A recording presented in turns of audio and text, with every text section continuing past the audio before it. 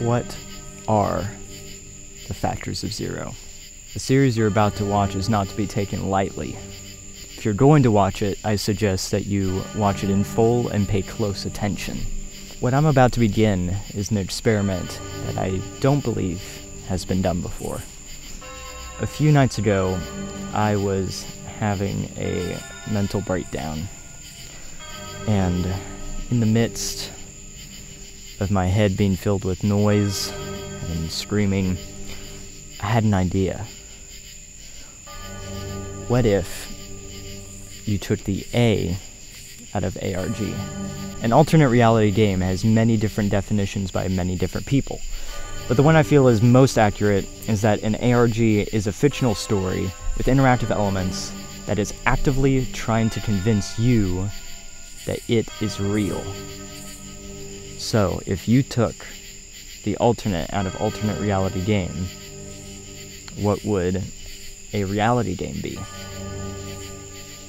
Well, I propose that a reality game is a true story with interactive elements that is actively trying to convince you that it is not real. And herein lies the paradox of this series.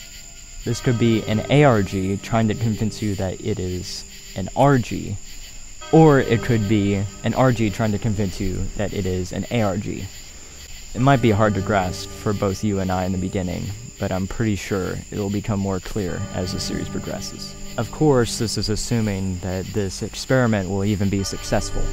There's a very good chance that it won't be, and that there won't be enough people to support it. But either way, I hope you will get as much out of it as I will. I should warn you that the series is going to get very personal very quickly, although there's a good chance that I'm not even real. I could just be a character, and my struggles as a filmmaker and a creator could just be fabricated.